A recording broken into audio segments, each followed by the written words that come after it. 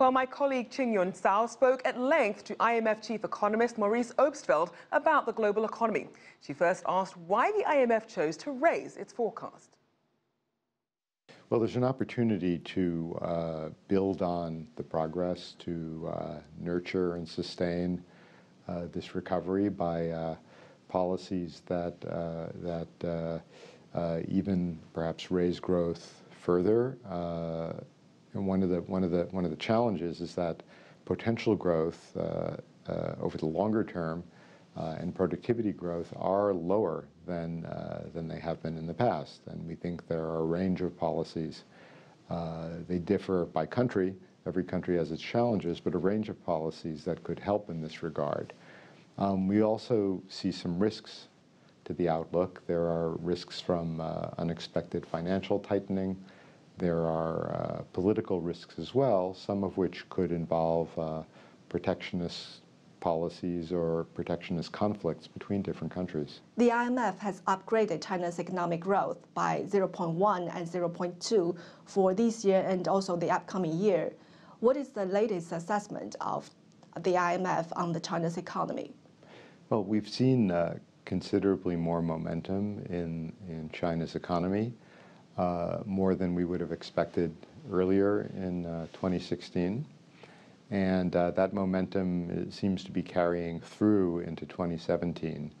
In fact, if anything, based on the data that we've seen since we finalized our forecast a few weeks ago, there are certainly upside risks to the Chinese forecast, which means that come July, when we revise our forecast next, it could even be higher.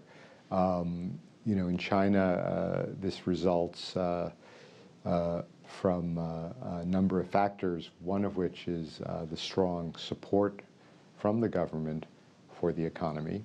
And we see results across the economy, even growth in manufacturing. But that support itself also raises some of our concerns for the longer term, because we see it resulting in very rapid credit growth, in investment in traditional areas like real estate, where there may already be too much investment. And so, we think that ultimately China will need to move to a slower but more sustainable growth rate. The One Belt, One Road Summit proposed by China, which is aimed to boost regional economic development for the region, will be held in Beijing in May. How does the IMF look at this initiative? Will it bring new opportunities for the regional development? Well, I think it clearly does. For one thing, there are major infrastructure projects involved which increase economic potential, which stimulate the economy, and those will be positive if carried out well. Anything that reduces the cost of transportation, that increases trade and interlinkages between different economies is good for productivity in much the same way as lowering other trade barriers is good for productivity. So, on the whole, we are optimistic about this project.